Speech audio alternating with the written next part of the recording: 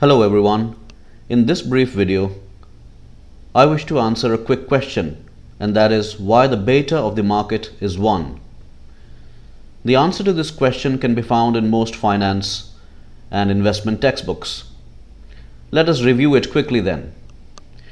From standard statistics, let us define y as our dependent variable,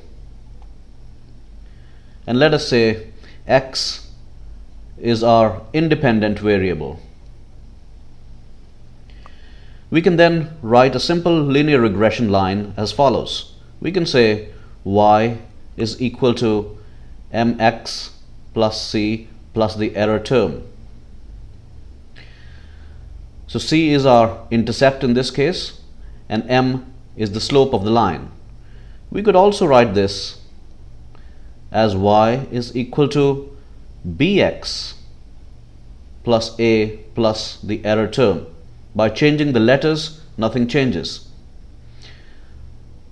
Let us interchange the terms to write y equal to a plus bx plus the error term e. Now this b here is our slope of the line, and which we are going to call the beta. So if we want to write the beta for y, we can say that this is going to be equal to, using our standard understanding of statistics, this is going to be equal to the covariance between the two variables y and x divided by the variance of x. Now let us change our context. Let us say Ri is our excess return on a security, and let this be our dependent variable. And Rm would be our excess return on the market, and this is our independent variable.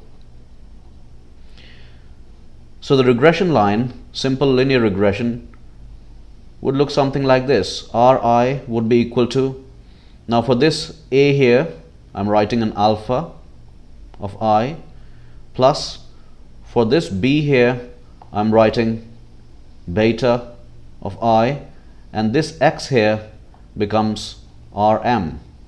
And then we have our residual term or the error term. Now this is basically our single index model.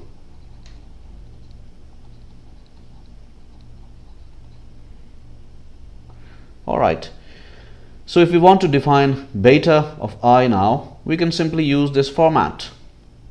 So beta of I would be the covariance between I and m divided by the variance of m.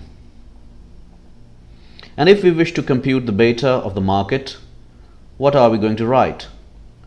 We are going to write here on the numerator covariance between m and m divided by the variance of m. We know that covariance between m and m is going to be simply equal to variance of m. So we have variance of m over variance of m, which is equal to 1, and therefore the beta of the market is equal to 1. Bye bye, see you later.